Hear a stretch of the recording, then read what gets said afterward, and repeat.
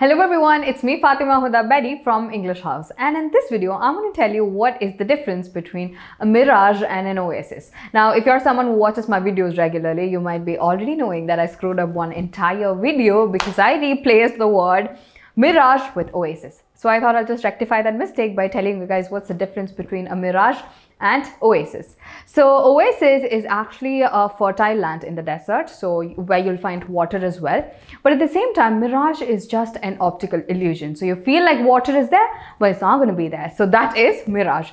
So that is the difference between Oasis and Mirage. Again, the pronunciation is Oasis and not Oasis. And Mirage also, it's Mirage and not Mirage. Okay, because the spelling is with G, but it's supposed to be Mirage. So I hope this video helped you. I hope you've cleared out your doubt between Mirage and Oasis, just like how I've had. So that's it. Thank you for watching. And in case if you want to know more about the course that we provide at English House, you can go ahead and click on the link below. Thank you. English House. English at your fingertips.